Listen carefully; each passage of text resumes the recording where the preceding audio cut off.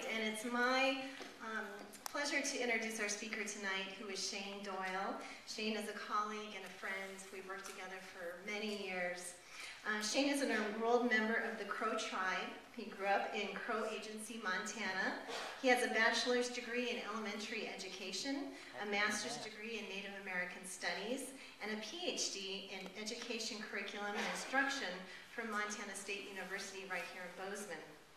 Shane started his career teaching 4th and 5th grade in Lodgegrass, Montana, and he's been teaching in various capacities ever since.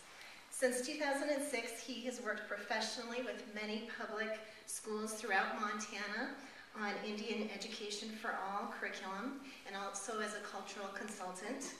Shane has worked professionally with each of the tribal colleges over the past decade on numerous state and federal grants.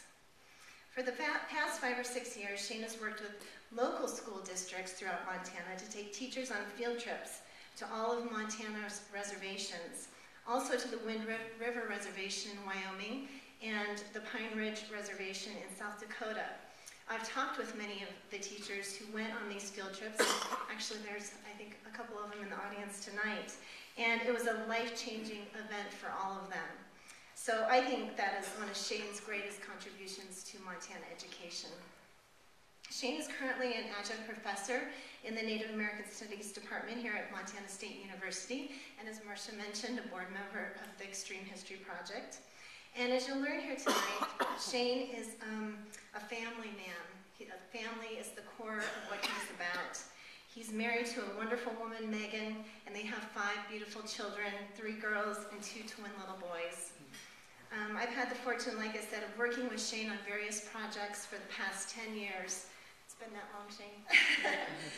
He's an inspirational educator, a bridge between the native and the non-native worlds that he lives in. He has a unique ability to bring people together, breaking down stereotypes, and always teaching and speaking with an open heart. So please join me in welcoming Shane Doyle.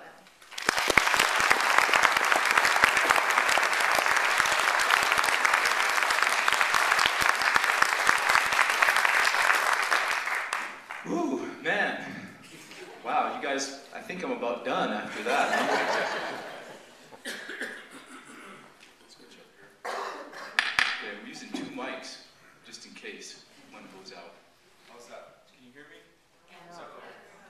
Turn this on. Okay, is there batteries in this? I don't see the light out there.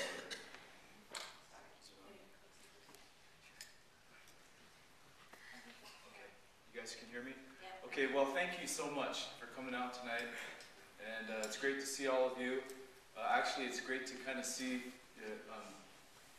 something out there. I have very poor vision, and that works to my advantage. So I can't really actually see faces out there, so I'm never really intimidated, you know, and feel free to speak freely. So thank you so much for coming out tonight. This is an amazing story, and, you know, I just can't say enough about it, and we could be here for days and days and talk about it.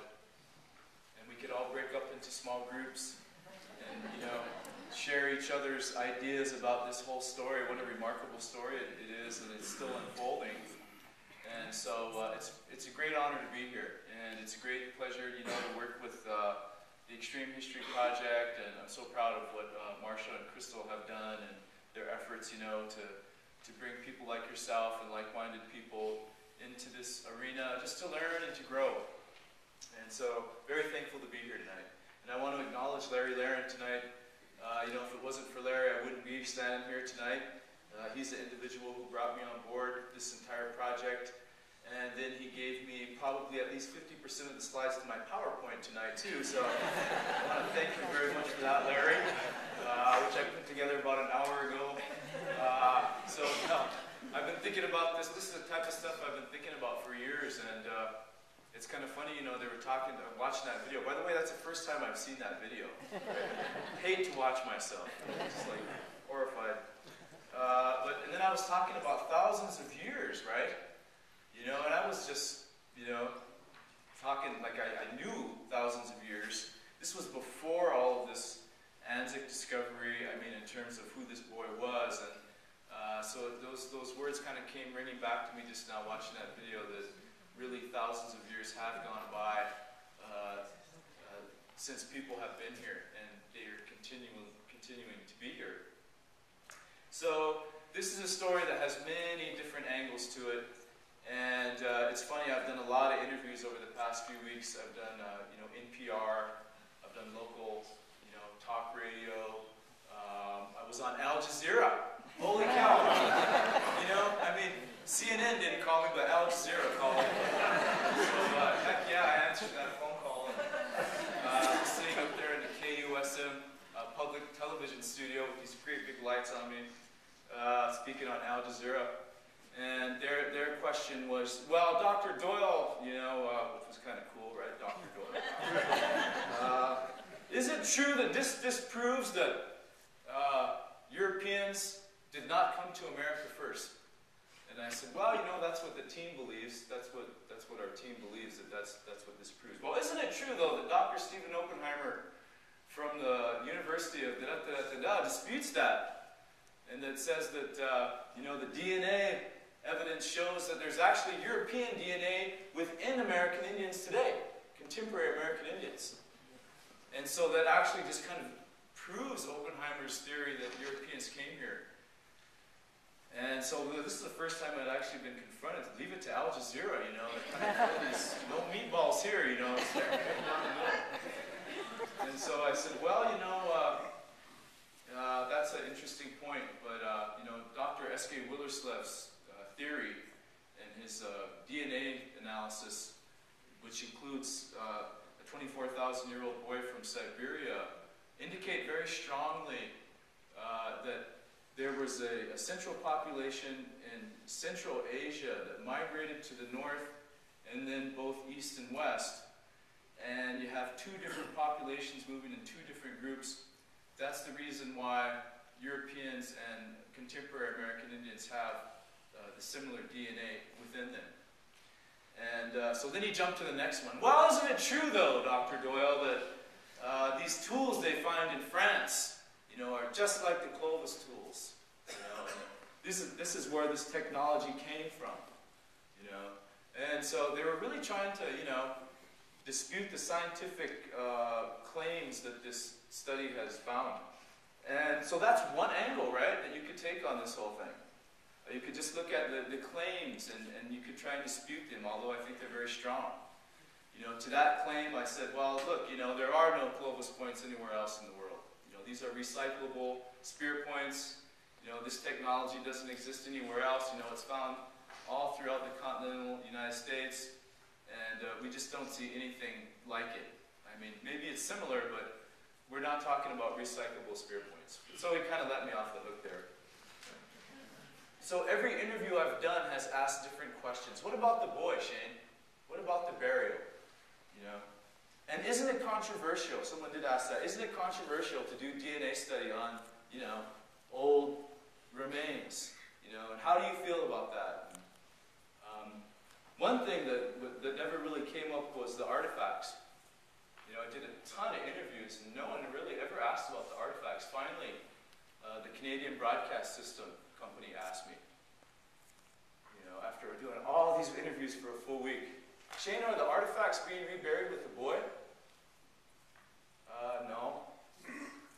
Well, how do you feel about that? Oh, okay.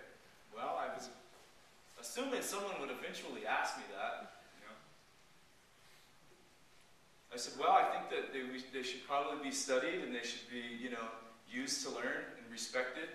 And I think ultimately, in the end, eventually, they need to go back to the same place where the little boy was. And I just kind of left it at that. There's a whole other angle on the story you could take there. Just pick your angle that you want to take, right? What about the intertribal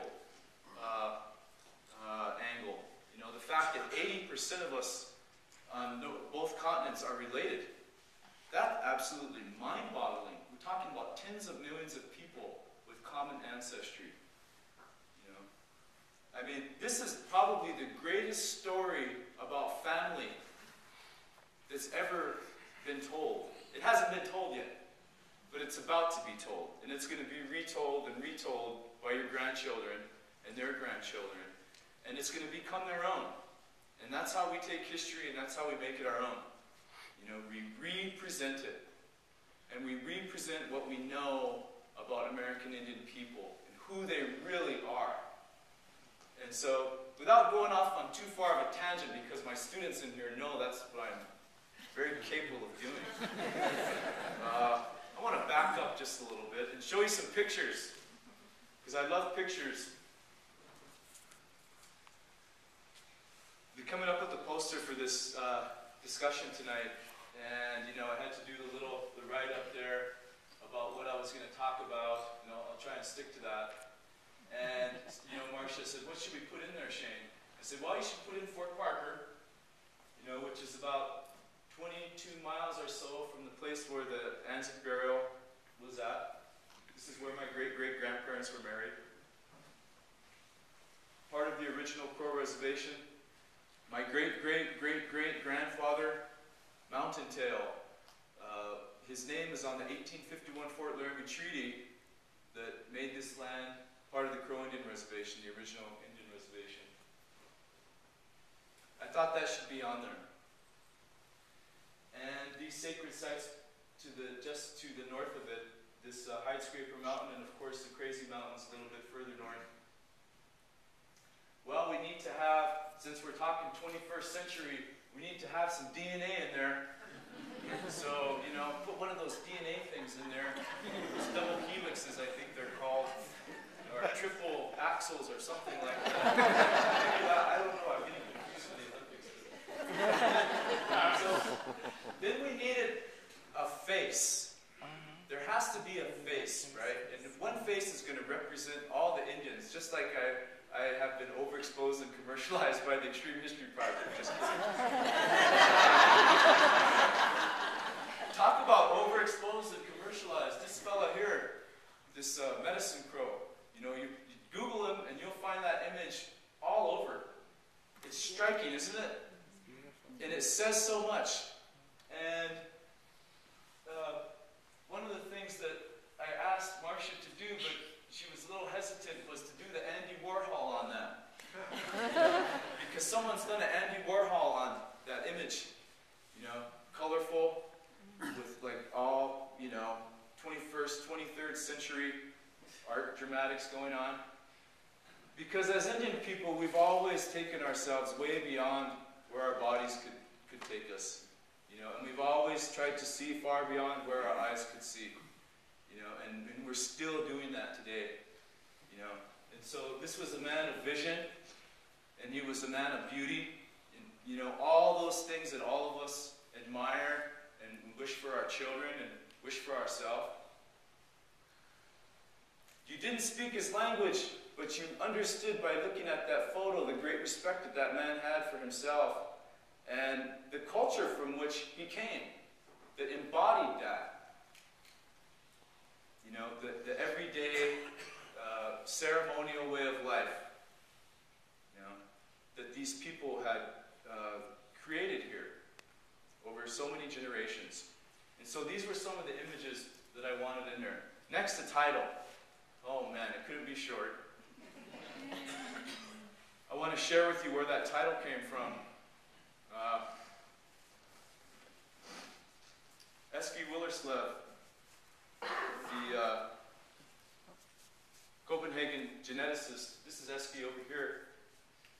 This is John Murray over in Browning. When we went over there, I took Eski over there. I took Eski to Crow Agency as well when he came here. And he wanted to visit around and talk to some tribal people. And we went to, and we talked to my uncle. And, you know, we kind of woke him up. I think it was about, you know, probably 8 o'clock at night. He probably goes to bed about 7:30 or so, you know. Gets up about 4 o'clock and, you know, he's got a full day, kind of like Larry, you know, and gets up about 4:30 or so. And so he's sitting there basically in his underwear, you know, in his living room, and film crew in there, you know. This is the res, man, you know. Is it alright if we film you? Yeah, go ahead. I don't care. You know, filming my uncle there in his house, this really old house. Telling my uncle the story about this little boy, this burial. what was in that burial. And my uncle was just sitting there listening. He didn't really say much.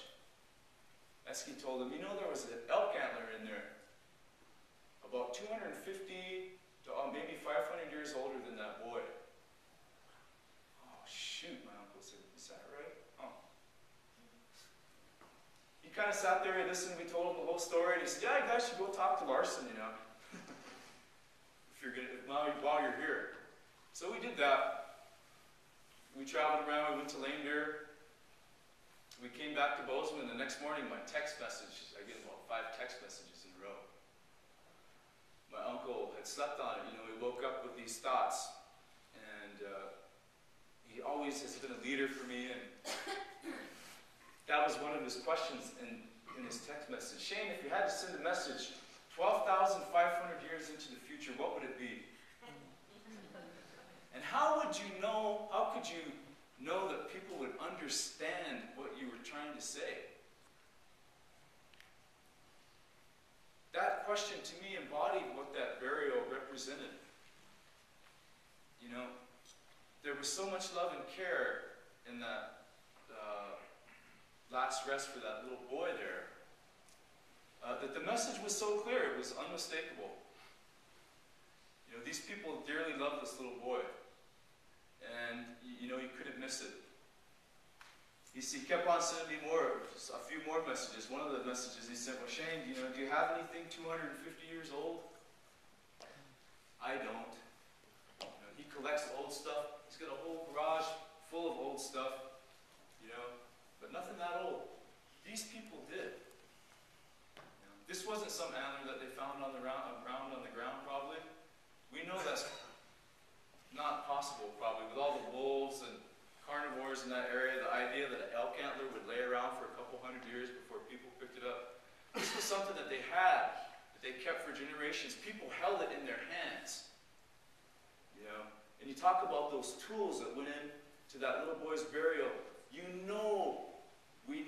I know that there was slobber, that little boy cut his teeth on some of those points, that they were laying around the lodge, you know. And he's crawling around now, and now he's on his feet. He's getting into all the little things, and he's picking them up, putting them in his mouth. You know? Man, the emotion, the imagery that came up. Overwhelming. You know? And so that's where I got the title. And I thought, if there's anyone in Bozeman who's an academic who really and truly in their heart believes that there's going to be people around on this planet in 12,500 years, you know, I'd like to hear him describe how that's going to come about. Because at the rate we're going, I don't know if that's really a legitimate scientific, prediction. I would say that you would probably want to hedge your bet on that one. And so that's one of the questions that this boy has brought us all here tonight to ask ourselves. And what would we leave to those descendants so far down the line that they could enjoy what we've enjoyed? You know, I think that's one of the top questions. And so now I'm going to get started. What do you think of that? How much time did I burn there? Well, thanks, Larry, for this image. This is actually the Anzick site. And this point here in the Shields River Valley is actually the highest point in the valley. And, you know, it's a prominent point. Those of you who like to go swimming at White Sulphur Springs, if you just keep driving a little ways north here, you know, the land comes up a little ways. It goes up a little ways as you exit out of this valley and you start heading over into that next drainage. And ever since I think I was 19 years old, you know, it's been a while, you know, I'm still fairly young. It's been over 20 years. Over 20 years ago, I hit that spot driving with some friends, and, you know, every time I go to that spot, it's the same feeling. It's an amazing spot. And so, going there that day when Larry Laren invited me to meet Eski and these other guys, I was just thinking about that place and how that place has always been so special to me. I can't really explain why or what it meant to me, but the view of it and the feeling like you're kind of like lifted up in the air. I don't know how many of you know the spot that I'm talking about. Most people know it's kind of like when you're driving into the Flathead Valley and you come over that Valley Hill and then all of a sudden the Mission Mountains are there. She's nodding her head. Yeah, I know what you're talking about. Same spot, same type of thing. You know, you're kind of sitting there, you're kind of floating, you know. And if you drive there, you'll know. Anzick is only, I'd say, probably less than, 5 miles from that. And so going there was very emotional for me that day. And we came down there and we looked at it. And, Eski told me what he discovered. And it was just, like I said, it was overwhelming. Trying to take it all in. How do I feel about it? What does it mean? And so, I think I've told this to several of the reporters. My life hasn't quite been the same since that day. Trying to figure out what does this mean for all of us and what's going to be my role in this. And I don't know how many of you have read the story. I'm sure probably a lot of you have read it, but when I got there that day to the Anzick site in September to meet the geneticists and Larry and Sarah Anzick and some of the other folks involved, they told me about the findings, and they had a film crew there, right? Filming me. My tears are welling up on film. And I said, this little boy has given us so much, more than anyone could have ever imagined. Could his parents have possibly imagined what this little boy was going to give to us? There's no possible way. But yet they prepared him for this journey too. They prepared him fully, as well as they could. And I said, this boy has given us a lot. I think we deserve now to respect him and his parents and put him back where his parents left him. And so, the next day, SK and I were going to go traveling to the different reservations, and that's when he said that Sarah Anzick had wanted me to approach the different tribal historic preservation officers about reburial, repatriation for the boy. And so that's kind of the story about how we got around to the reservations and why we started talking and engaging people about this.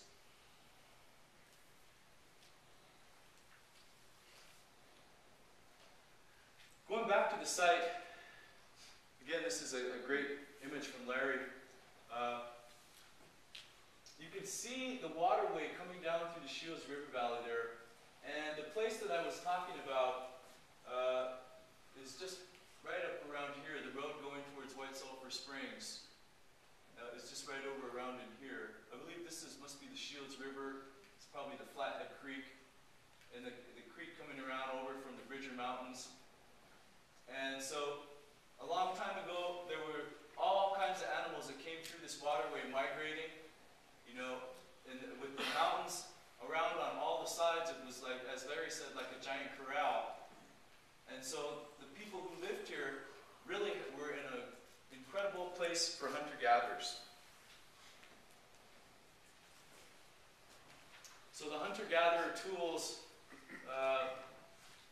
that we find from that period and going back to the Paleo-Indian days, the oldest are the Clovis, the oldest confirmed points going back to about 11,500 years, and then going all the way up to 8,000 years, we have a variety of different points that are used. But again, hunters and gatherers. This is before the advent of agriculture.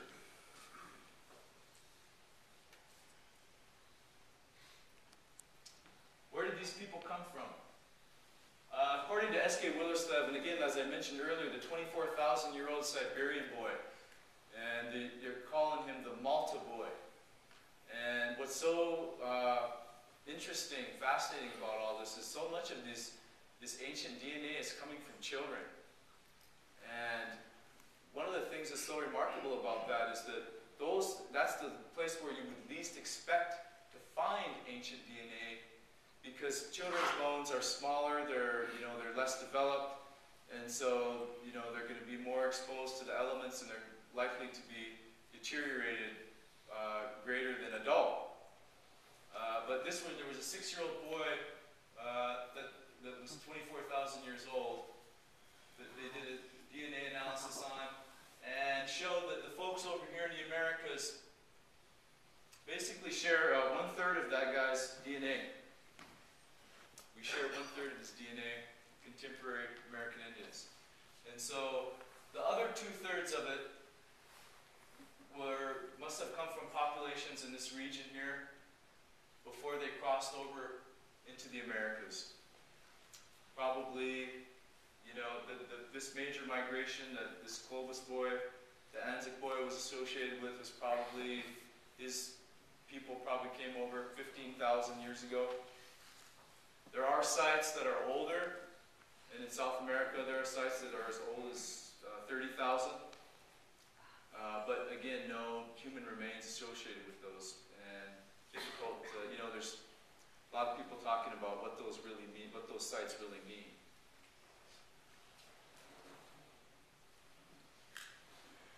So during the Ice Age, 20,000 years ago, that ice sheet had come all the way down, but as it starts to recede, there's a corridor that develops here. That's one theory. Another theory is that they came around down here along the ocean, and then kind of migrated through here in the continental interior. We see older sites around in there. So those are the two major points that you hear archaeologists talk about where the Clovis people came from, who basically are Native American. And, according to S.K. Willerslev, he believes, his theory is that, again, the Native Americans, their ancestors basically came together in northern Siberia and created that overall population before they entered into the Americas. That's his theory. I don't really have a theory on it myself. I don't know. I'm not sure if it really matters to me, to be honest with you. I mean, somewhere around there, 15,000, sure, yeah, that sounds good. I'm not really going to fight anyone over approximate age or dates. In Indian country, we like to use time immemorial. That's kind of the going phrase that we like to use. So after, 10, 12,000 years, people populating the Americas, agriculture starts to develop. It's developed in South America. It makes its way into the north. By 1,500 years ago or so, you have a lot of agriculture developing. Corn, beans, and squash. But not here, in the medicine wheel country. The medicine wheel country is Montana. Montana, northern Wyoming, eastern or western Dakotas, and on up into Canada. Within that range there, they found 70 of these medicine wheels. All the tribes within that area also have similar cultural conventions and ceremonial uses, such as the sun dance, which comes directly really from the medicine wheel. You talk to tribal people, sun dance chiefs, that's where it comes from. Sun dance comes from the medicine wheel. Other tribes don't do the sun dance. Plains Indians do. You start looking into this theory about the medicine wheel country. What is it? What does it really mean? It holds true today. It's still the medicine wheel country. There's still not very many people that live here. Still very difficult for agricultural production here, even with sprinklers. And back in the old days, the Crows actually tried to grow corn on the Yellowstone River. And who knows how long ago that was, right around Springdale. Just this side of Big Timber, there's a place there called where the corn died. And, you can see why. Anything would have died there, There's a really wonderful hot springs Rockies there. You guys know where I'm talking about, those of you from Montana. And apparently there was some people from Japan that bought that area and tried to put like a greenhouse there. And, you know, I guess they eventually found the greenhouse over in Glendive, one of those winds coming. You know, they quit there. You know, this isn't the right spot, you know. And so people have always known that. And so the medicine wheel, you know, it's not just about the Sundance. It's about the human condition. And it's about the Great Plains, you know. And if you look at Great Plains culture, Great Plains Sign Language, like really the only sign language in America that covers such a vast region, you know. You watch people do Plains Indian Sign Language, it's always in the circle. Everything's in the circle and they're pointing which direction, they know exactly where they're at. You know, I'm pointing to the west right now, right? Always knowing exactly where they're at, and they're telling stories. Then they went up north, and then they went down south, and back this way. That's cultural continuity there in the northern plains. And these Anzick people, these Clovis people, they live basically almost the exact same way that the Plains Indians lived right up to the time that the Bozeman Trail was established, which is hunting and gathering. You know, by the time, you know, these guys had horses, and of course the Plains Indians, then it's, you know, it's a completely different culture.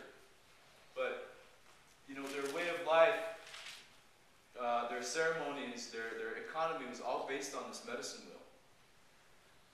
And guess what that is? That's the moon. Isn't that something? Right there, I believe, is Mars coming up. Wow, wow. This photo was taken on the top of Medicine Wheel Mountain. And I want to thank Ivy Marriott for this. The guy that actually took the photo, his light kind of got in the way there. But he was basically measuring, you know, where the wheel, different things come up on the cairns and whatnot. But just an incredible image. Again, for this place, this special place where we live, and that's why, again, it's so remarkable, I feel like, that the Anzick, the Clovis boy, was found here in Montana.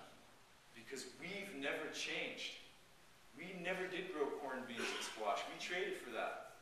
You know, everybody else was growing stuff all around us. And down in the southwest, corn, you know, Hidatsa, corn.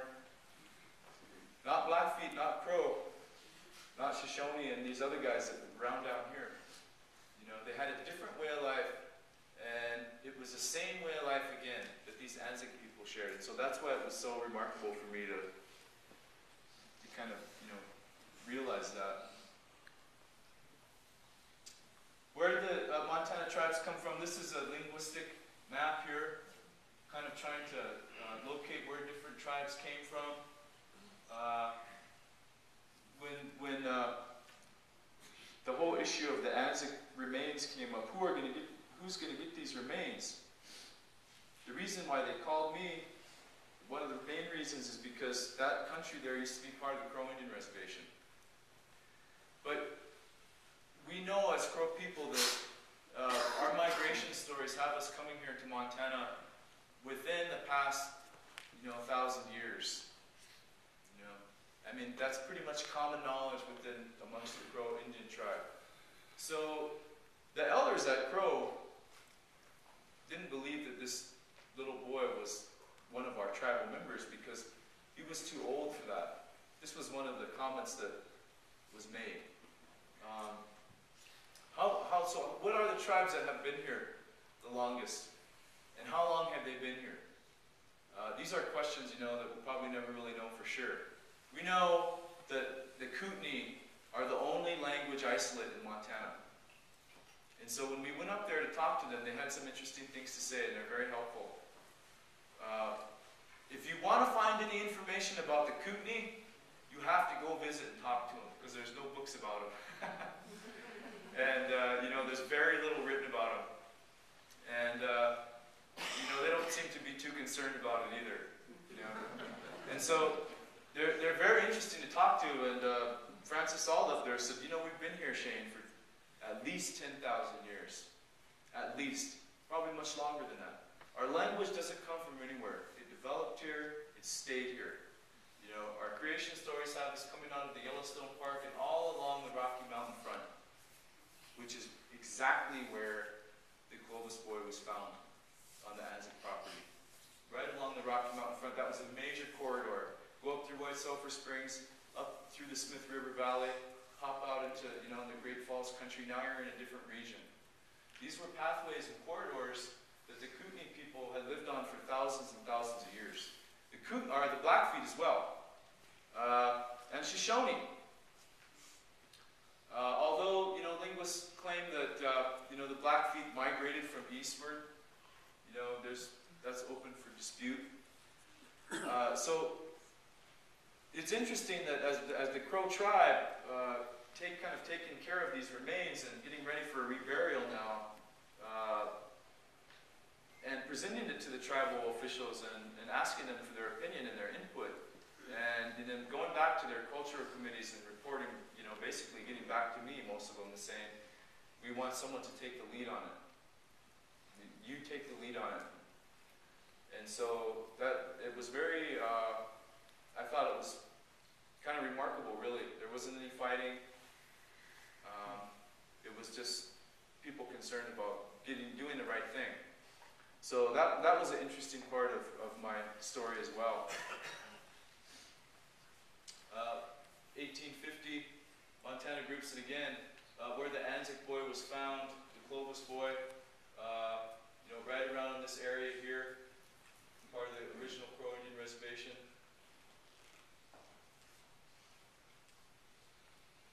I'm going to fast forward a little bit here.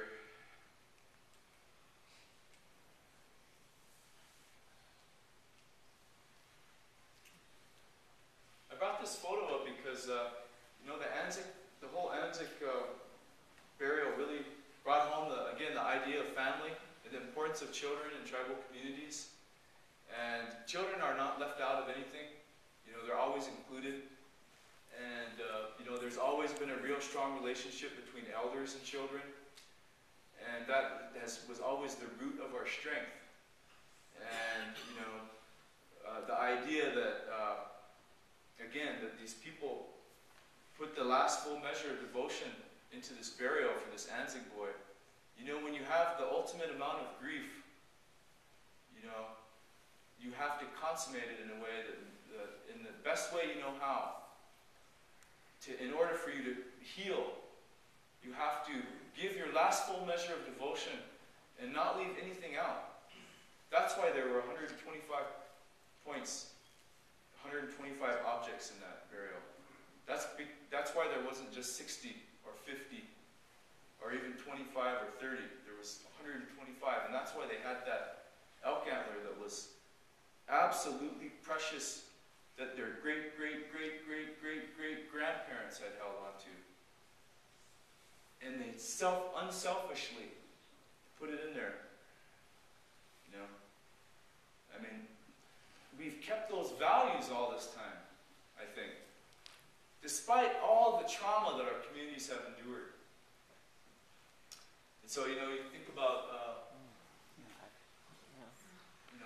eras in which children were kind of, taken away from families, and families suffered, and we're still recovering from that, really.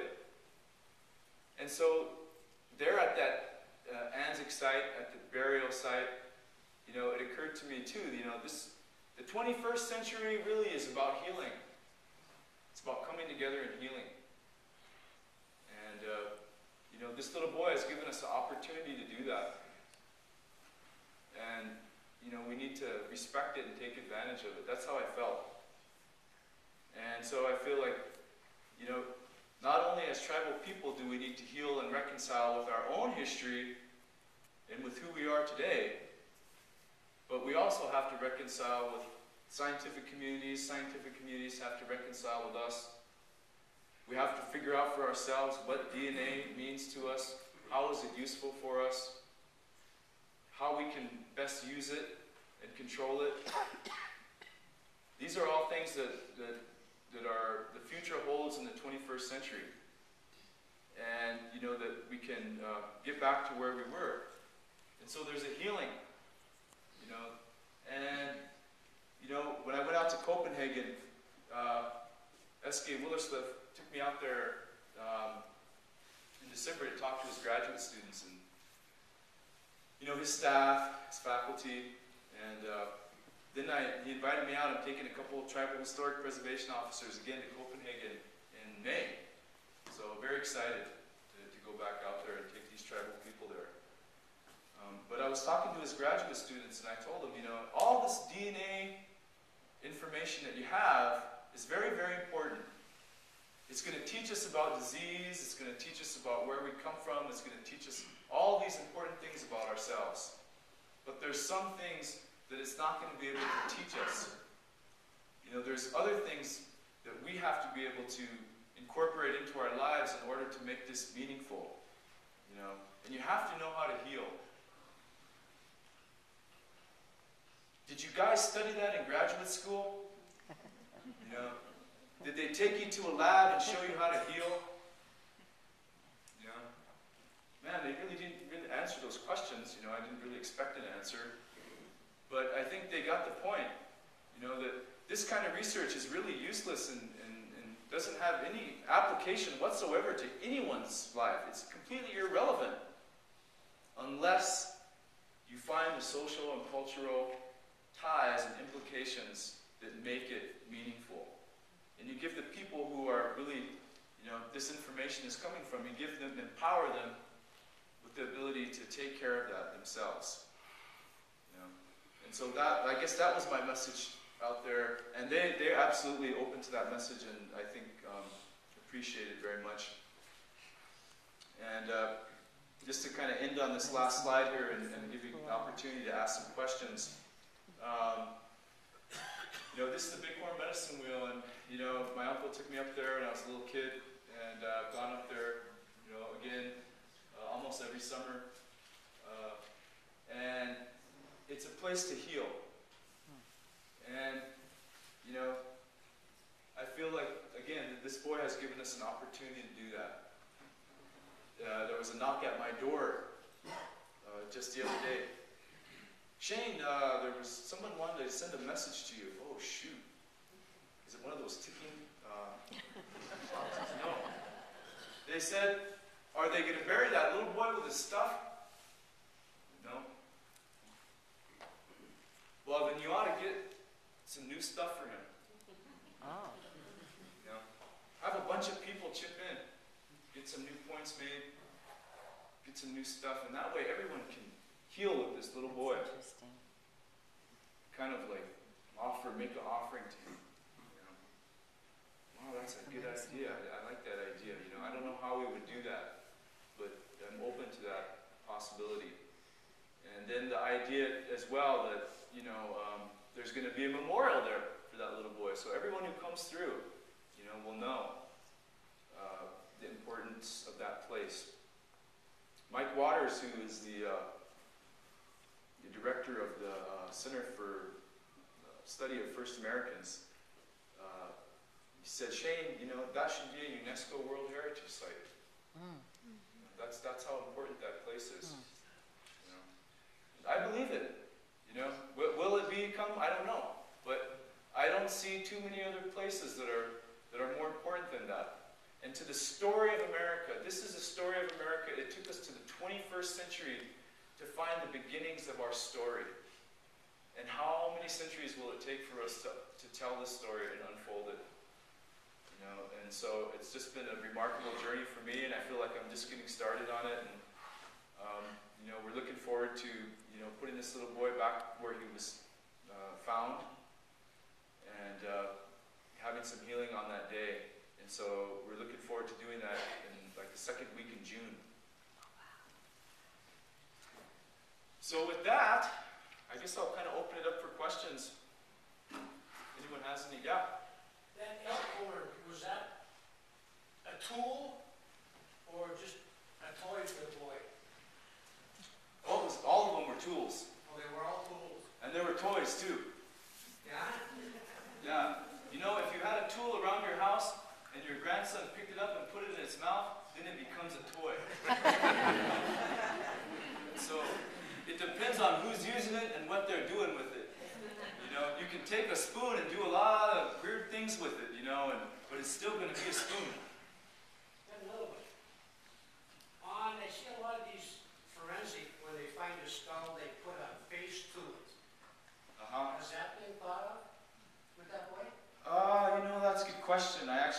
up to escalate too, and you know, I don't think that's possible in this case because there wasn't enough material left. With the Kennewick Man, I think it was different.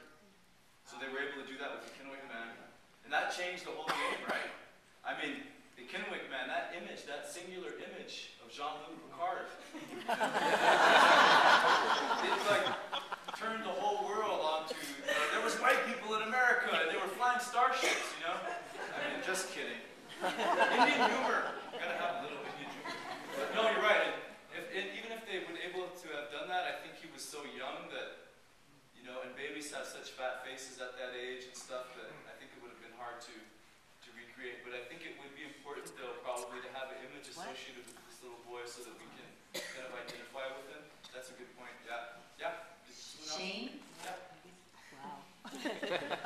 I was wondering what historical connections have been made from the medicine wheel in Wyoming here in the Big Horns and this Anzick site. I mean, do they go back, are they contemporary with one another, or? Well, I think this one here is 1,600 years old is what they've measured it. So Anzick goes back much, much further than that. But there are about 70 of these wheels all around. And I don't know if they know how old all of them are. And, you know, the idea that there could have been some earlier that then were kind of disrupted and destroyed, that's something to consider too. One of the most direct links that we have, and it's not necessarily to the wheel itself, but I believe that some of the rocks or some of the stone tools that the boy was buried with, some of those rocks came from the Bighorn. Is that correct, Larry? What's that? Did some of those rocks come from the Bighorn that were in the Anzick burial? Yeah. Some of the artifacts, yeah. Did you have a question? Oh. I have a question. Are you to turn this on? No, it's on. Okay. I'm interested in this idea that you have of people contributing things to go into the memorial for this little boy. I think it's kind of a neat one because it shows that we could do the same thing that his family did. We could give things because we love him too. Yeah. And I like that idea, but got to be careful, because if you do that and then somebody 12,500 years from now digs it up, you're going to get the wrong story. Yeah, there's a lot to consider there. And then what if everybody in here tries to give spirit points? I actually might be 125 people in here. But, you know, what if we get way more than we need? And so there's, you know, we need to figure out a way. It's a great idea, and I love the thought of it. And, you know, it just, like you say, there's practical things that have to be worked out there. And then also, if you're not able to contribute at this level, you can certainly contribute when we have the memorial. And that's going to be a real important piece that is going to need a lot of funding. Yeah. Yeah. Hi Shane, how you doing? I just want to say thank you for talking, and you know, it's a pleasure to see you up on stage. One thing I'm wondering about is, you know, why you still think that kind of these theories that we're going off of, that we weren't here and that they came from us. So, like, I don't know if you don't care about that, but the idea that we've been here from the beginning and they came from us, like, why are we looking at it still? Yeah, I see what your question. Why didn't we? Yeah, you know, I guess your question is, why am I not angry at the Bering Strait theory? No, not that. Not only that, but just like, these are theories that people write about. So when are we going to start writing our own theories? Yeah.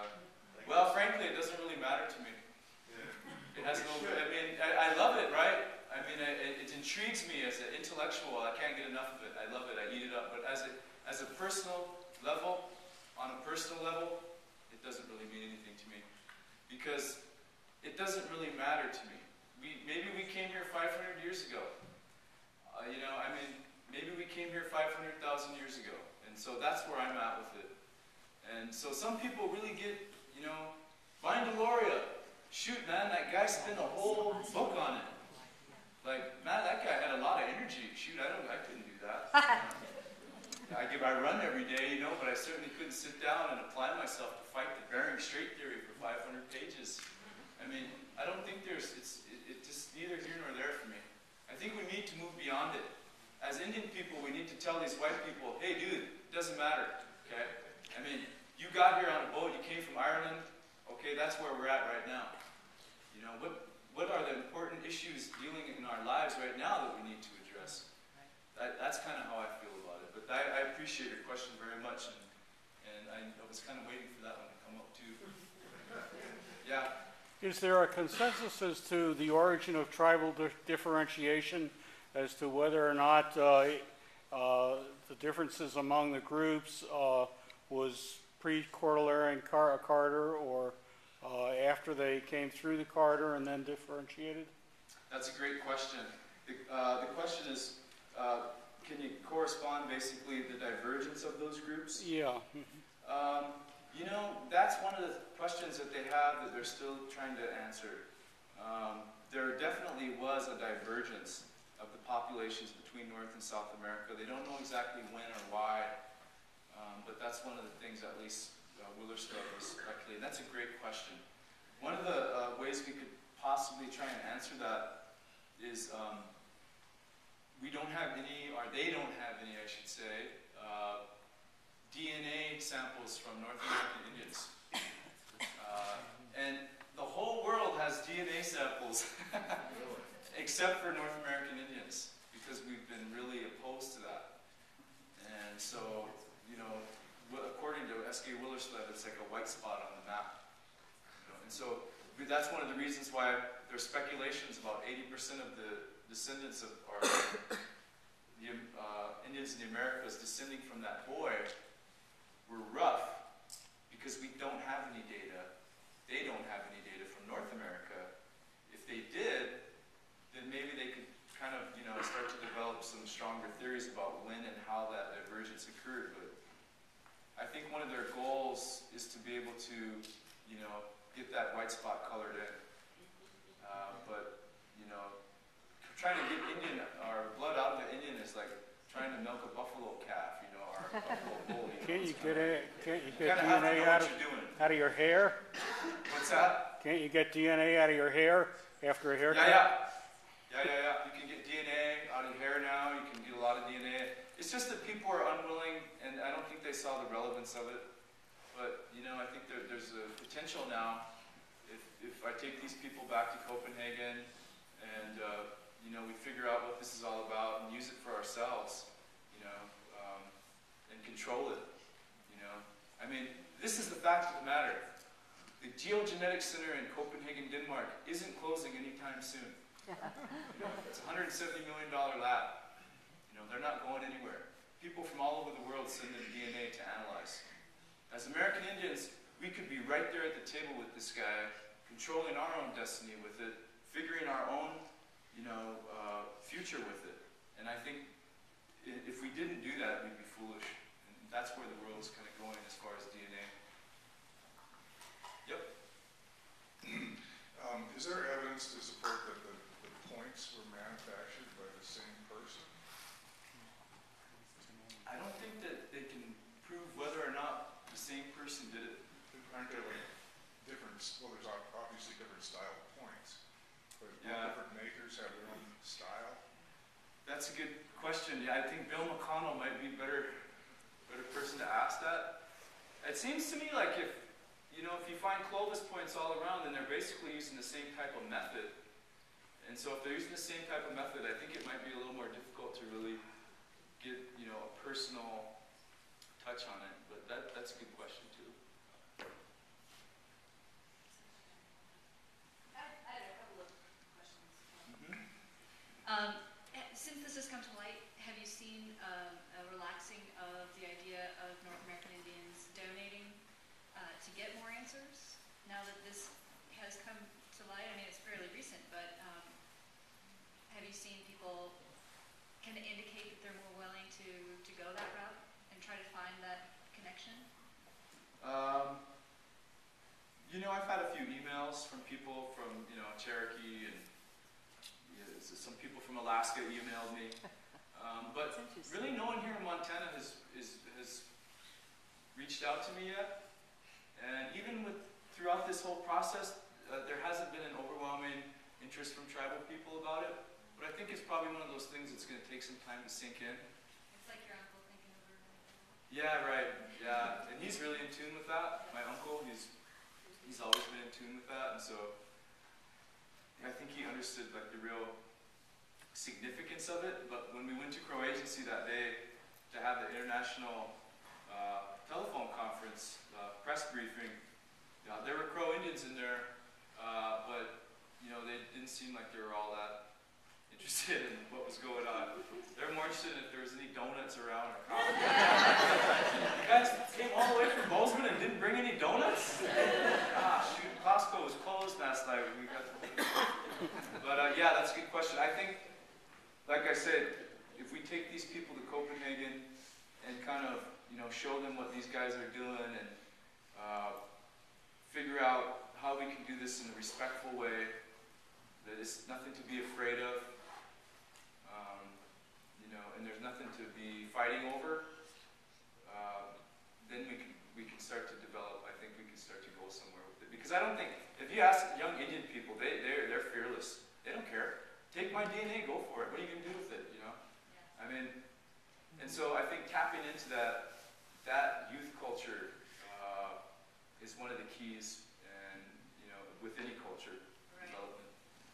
Well, with this all coming to light, it would be fascinating to connect those dots finally and see what kind of answers came out of it, that's for sure. And tied into that, my original question was, you were talking about the Kootenai and the fact that their origin stories come from this region, and maybe the Blackfeet, but that a lot of others tended to have migrated in here. It was found on the Crow Reservation. Did the Kootenai indicate that they felt a bigger connection to this particular boy? Yeah, they did. Have they indicated that they want to be a part of this Oh, yeah. Yeah, okay. I've been talking to them. I just talk to them all the time, and they're basically like, go ahead and take the lead on it, and then, if things fall through, we can help you out. It's very low stress. It's not, this is unprecedented in a lot of ways, and so, people are really, from my experience, have been really good to deal with. They're open-minded. They're not quick to jump to conclusions. At least that's the people that I've been working with. So yeah, that's a good question, and they're going to be involved all along too. Thank you. Thank you. Hey Shane, thank you for your presentation. This is Francine, in case you can't see me. I can see you. I'm from Northern Cheyenne, and I have an interest in how you're going to go about respectfully reburying this boy. Because, back then they couldn't probably have predicted that they were going to find him and do all the things that they're doing to him, and then returning him back to where they found him. And so that's a big responsibility to respectfully return him, and how, what are some thoughts on that, and what are your thoughts on that, and how will that play out? Yeah, well, it's been a collaborative effort because there are so many different things to consider with the burial, not just the respectful nature of it and how it's going to